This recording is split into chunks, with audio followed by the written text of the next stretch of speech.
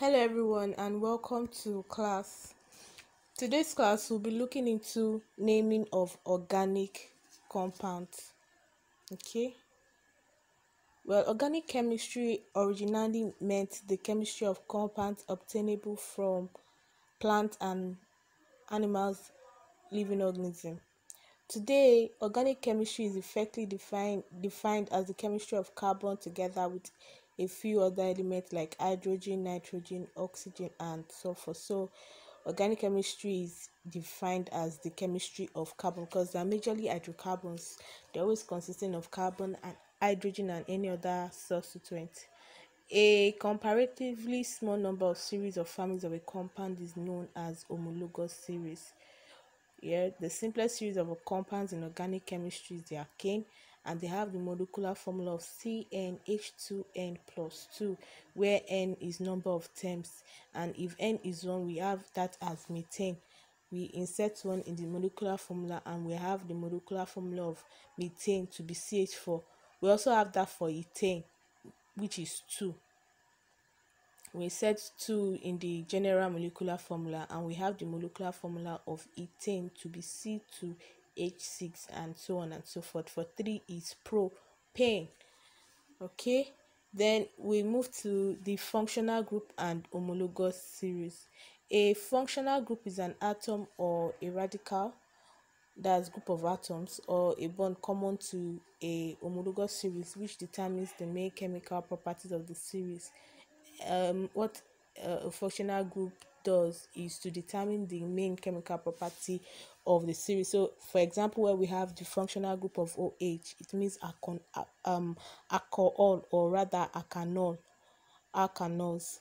Okay, so where we have for carboxylic acid, which is COOH, yes, so that's carboxylic acid or alkanoic acid. Then we'll move to saturated compounds. I'm just letting you know the basics of organic chemistry so that when it comes to naming, we'll be able to name them effectively. Are you following? Saturated compounds is an organic compound that contains where the atom are joined only by a single covalent bond, and we have just one saturated compound, which is an alkane. It has a single bond.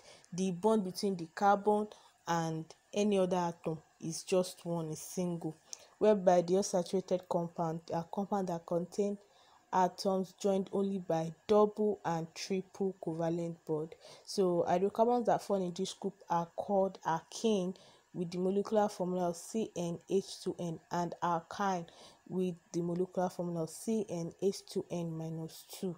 So I have an illustration here for you where we have n equals to 2, that's for ethane. We have the formula to be C2H6. For ethane is C2H4. For ethane, which has triple bond, is C2H2. Alright, so we'll move to the naming of organic compound. There are rules guiding naming of organic compound. The first rule is to take the longest continuous carbon chain as the root hydrocarbon and name it according to the number of carbon atoms it contains, adding the appropriate suffix to indicate the principal substituent. I have listed out examples for you, and I'm just going to take you through that. It says that the first rule is to take the longest continuous carbon chain as the root hydrocarbon, as the major hydrocarbon, then name it according to the number of carbon atoms. Like I told you, the number of carbon atoms: 1 is methane, 2 is ethane, 3 is propane, okay, and so on and so forth. 4 is butane. So if you have an hydrocarbon, like in this example here, the example below, we have the first compound, we have 1 2 3 4 5 6, if we are counting from the right. This same compound also, if you count from here, we would have it as 1 2 3 4 5. It has to be the longest chain, or when you are counting, it's going to be something that you can't break, the longest chain. So we have about 2 yes chain here, but the longest is the one with 6, so you have to name it as hexane, and this is the root hydrocarbon Okay, the second the second rule says that the number of carbon that you should number the carbon atom in the root hydrocarbon from the end, which will give the lowest number to the suffix and prefix. So you number it in a way that will give us the lowest number where they have suffix. That's when or in other places where they have substituent. Okay, we have that in example here. Look at this example where we have hexane. If we count from the right, we'd have 1, 2, 3, 4, 5, 6. You see the substituent? Can you see the substituent? That's CH3. From if you're counting from here, 1, 2, 3, 4 is on number 4. But if you count it from the back, you have 1, 2, 3 is on number 3. So you choose the lowest number. 3 and 4, which one is lower? 3 definitely. So we have it as 3-methyl hexane. Remembering that hexane is the longest carbon chain, which is 6. So 3-methyl hexane. Okay, and you should also indicate the other substituent by prefix preceded by numbers to show their position on the carbon. I've done that for you. The position of methyl is what? 3. Then you put hyphen methyl hexane. Then when we have let's look at further examples. Yeah, look at the second example. We have 1, 2, 3, 4, 5, 6.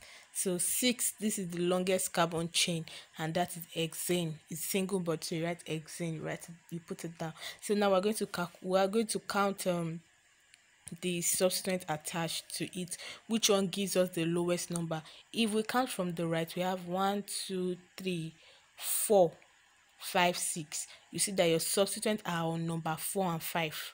If you count from behind, you have 1, 2, 3. That's your substituents are on 2 and 3. So you choose the lowest number, which is 2 and 3.